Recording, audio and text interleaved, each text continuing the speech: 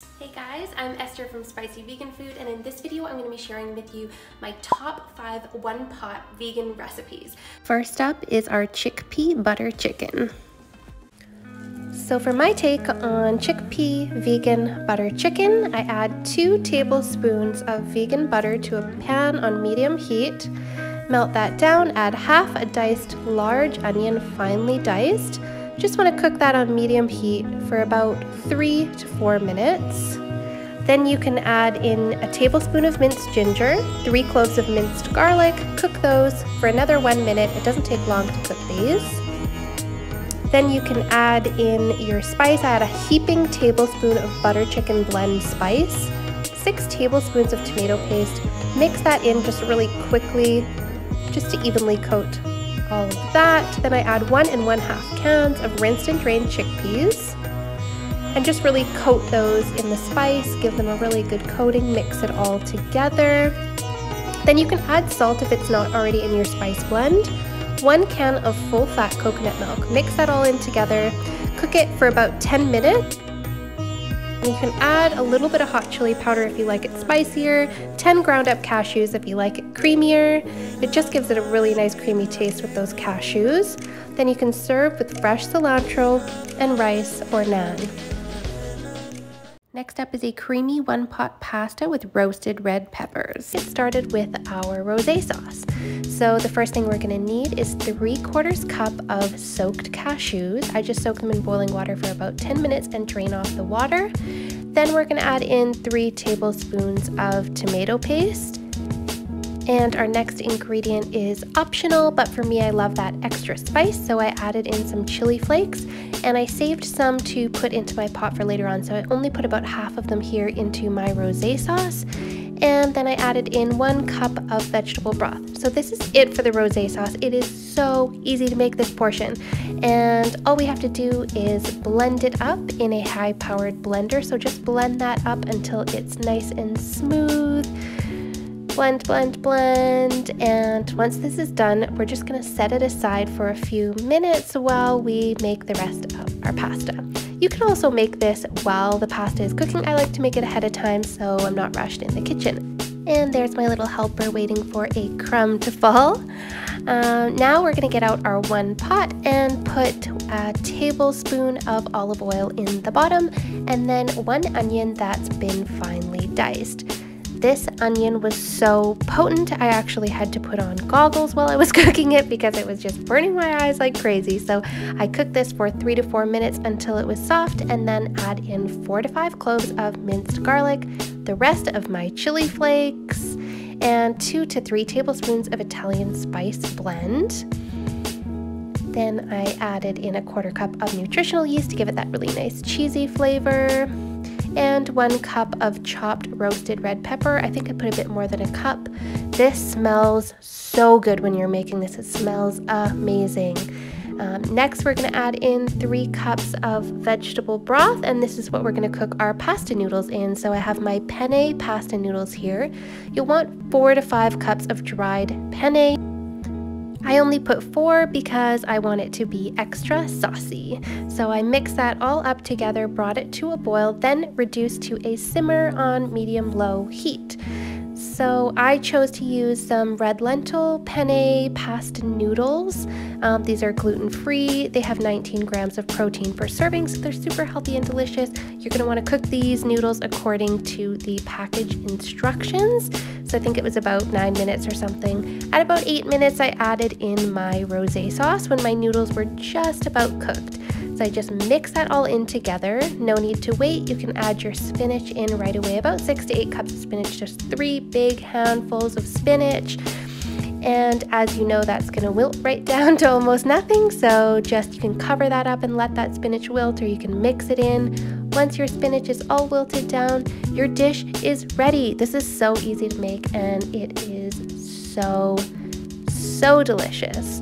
I actually tried using this same sauce and method with homemade pasta noodles, and it was amazing. Next up is this one-pot red lentil curry. This is a fan favorite. Everybody loves this one. Okay, let's get started with all the ingredients. You can pause the screen there if you want, but I'm going to go through them all as well. So we've got 1 can of full-fat coconut milk. You want to double check that label and make sure that it is a vegan coconut milk.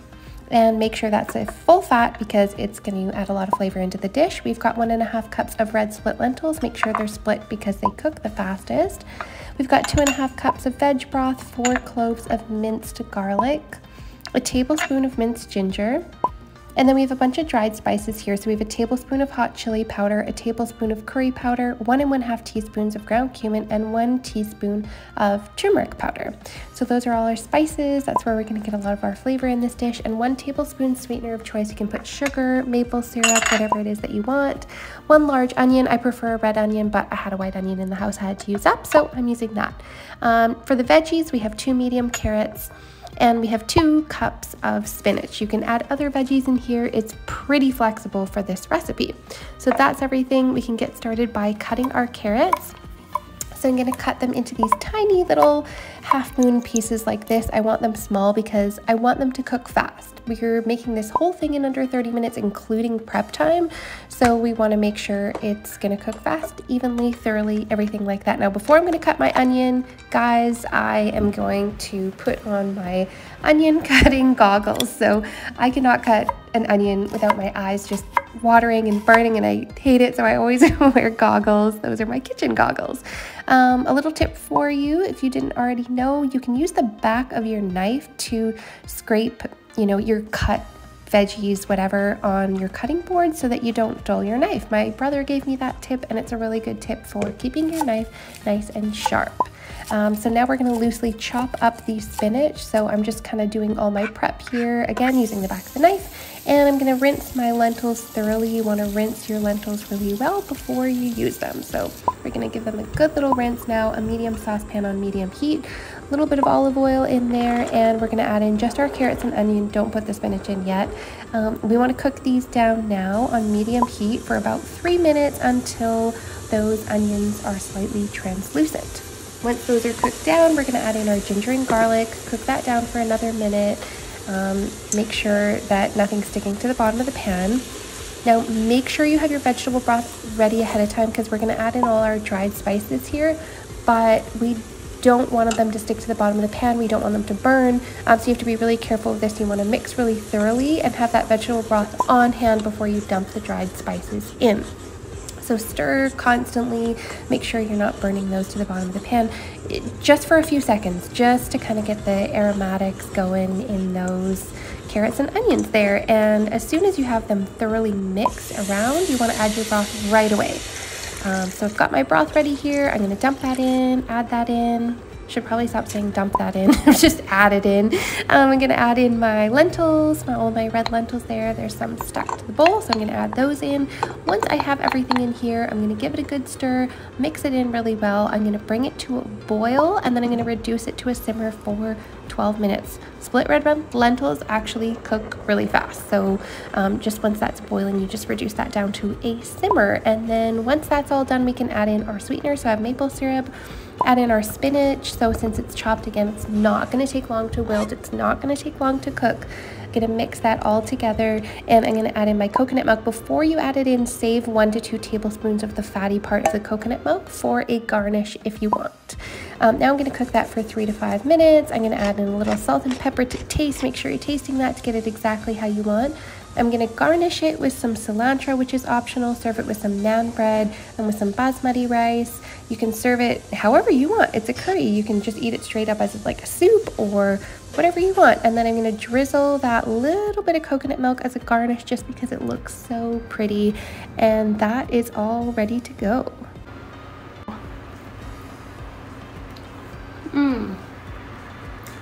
Wow. That is so good. Next up, we have this one dish sun-dried tomato pasta bake. It only takes 5 minutes to prep this one, and then you just throw it in the oven. So there's all the ingredients. If you need to, you can pause the screen or you can check the link in the description below.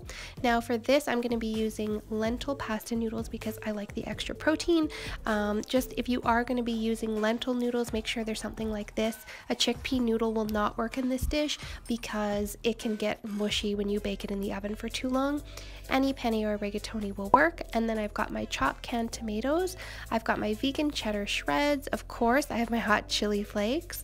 I have my Italian spice blend, I have my nutritional yeast, and that's the brand that I use there, Red Mill Bob's, and I've got my minced garlic, I've got my tomato paste, I've got my sun-dried tomatoes that are chopped and they are in oil, so you definitely want to add that oil and that's part of it.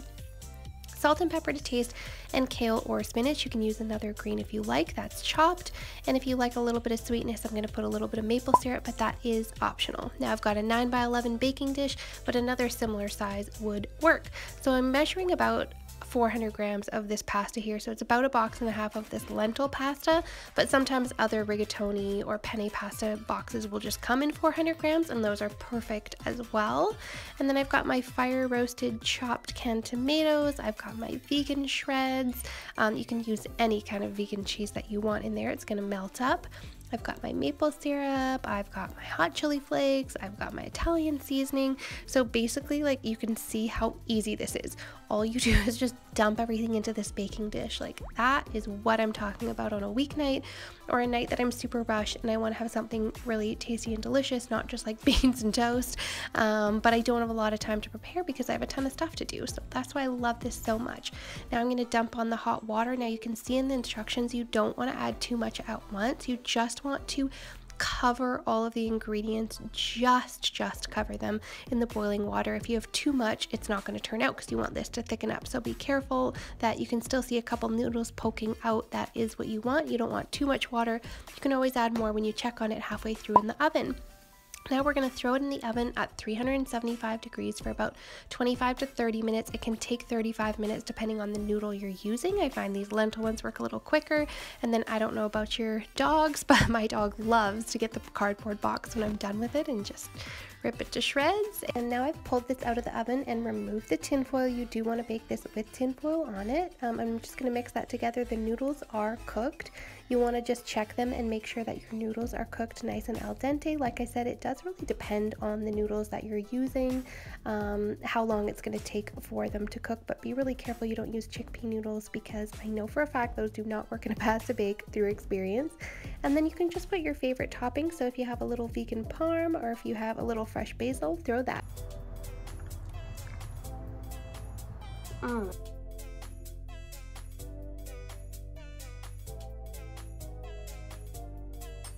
And last but certainly not least is peanut butter Thai coconut curry. So here's all the ingredients. You can pause the screen if you want to see those, but we're going to go through them all. So we've got 1 bunch of green onions, 3 cloves of garlic, a tablespoon of ginger, 2 tablespoons of soy sauce or tamari, 1 tablespoon of maple syrup, or you can use sugar.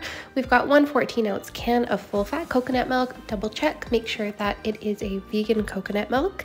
And then we have our 200 grams of sugar snap peas. We've got 2 bell peppers, 2 carrots, medium sized. We've got a 1/4 cup of all natural peanut butter, 2 to 3 tablespoons of red Thai curry paste, and 1 brick of extra firm tofu. Whoops, forgot to put it out. Just put that, superimpose that in there. Now you can use tamari if you are gluten-free or coconut aminos. So you're going to want to preheat your oven to 395, and we're going to cut our tofu into nice little cubes. Now, if you want to make this recipe even faster, you can just buy smoked, already marinated, pre-marinated tofu. This is just if you don't have that. So that's just one of those time savers. Another thing you can do to save time is buy just a blend of vegetables that are frozen, already chopped, everything like that. You can do that. So we're going to add our tofu into medium mixing bowl, add in a tablespoon of soy sauce and a tablespoon of cornstarch, and toss that around. Again, if you're gluten-free, just substitute that soy sauce for tamari or coconut aminos. So those are nice and coated. It doesn't take long, and I'm just going to throw those on the baking sheet and put them in the oven for 15 minutes at 395. Just make sure you flip those halfway. Now, if you're not using the frozen veggies, using fresh like me, which is always better if you have the time, you want to julienne those carrots and cut the peppers into bite-sized pieces. I recommend red peppers or orange peppers because, or even yellow, just not green, because green peppers, honestly, they just taste like they're not ripe. They're not as good, right? Comment below if you know what I'm talking about. Anyway, cut those snap peas up into thirds. Dice up your green onions. You may want to save a few of the tops of those green onions for your garnish. And then in a medium pan on medium heat, or a large pan on medium heat, add in a tablespoon of coconut oil, melt that down, add in your garlic and ginger, which has been minced or grated, add in your green onions, stir that around, cook that for about 2 to 3 minutes. You'll start to really smell the aromatics from those. It's gonna smell amazing. Then you're gonna add in your soy sauce or tamari and your Thai red curry paste. More if you want it spicier, less if you're worried about spice, but Thai red curry paste is not as hot as it looks. Green curry paste is actually spicier, so try to at least put 2 in if you can. The coconut milk, which we're gonna add in now, will actually cool down that spiciness. So we're gonna wanna reduce that coconut milk now for 3 to 4 minutes, which means we're just gonna keep cooking that.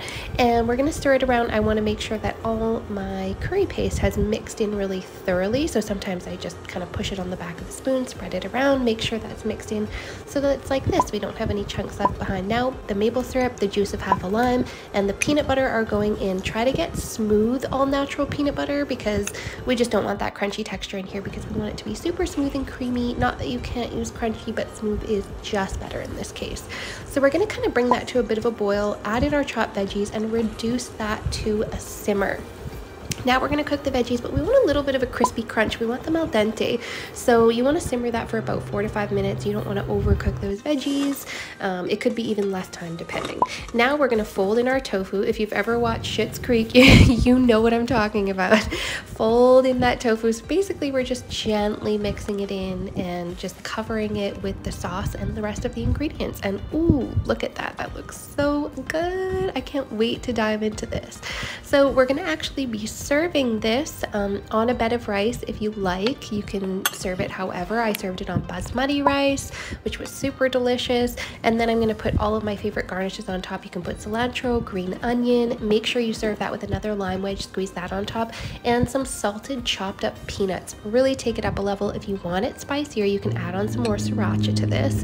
But if you like it how it is, that is ready to go. That is ready to serve and ready to enjoy. That is so delicious.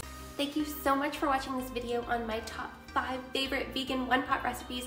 If you like these recipes, make sure you check them out on spicyveganfood.ca. If you want to see more videos like this one, just make sure you hit that like and subscribe button below.